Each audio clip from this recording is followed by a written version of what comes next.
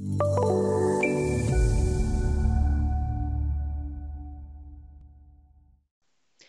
this short video, we're going to show you what would happen in RAM structural system if you were to move grid lines. Now, if any structural members were created in conjunction with grid lines or grid intersections, moving a grid line will have a stretching effect on your model, and some rework of framing might be required. So let's go ahead and take a look at that.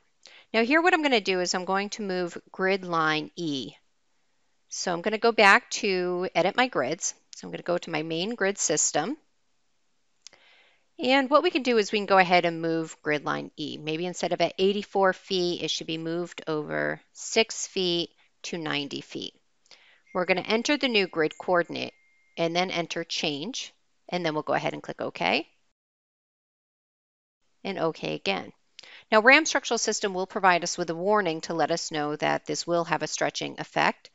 It'll provide us with an opportunity to do a save as with the model if we're not quite sure what the full implications of this change will be. I'm going to go ahead and just click Save.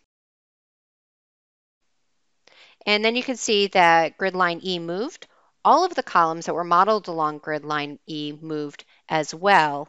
And basically what it did was it had a stretching effect. So the girders and the beams on the right side of grid line E got shorter. The ones on the left-hand side of grid line E got longer. So this is a change where not much rework would need to happen. But let's say, for example, I moved grid line 4. So let's go back up and we're going to, again, edit our main grid system. Let's go to our Y grids this time. And for grid line 4, let's move it up to about 85 feet. So I'm going to enter my new coordinate, click Change, and then OK. And now you can see that grid line 4 moved.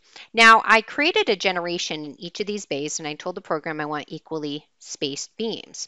So maintain that equal spacing, but then you can see here I have very tight spacing. Perhaps over here I might want to change that, maybe eliminate some beams or rearrange some things. So those are some scenarios where you might need to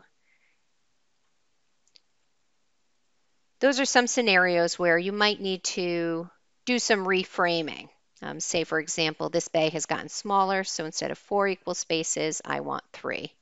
And then I can lay out my new system.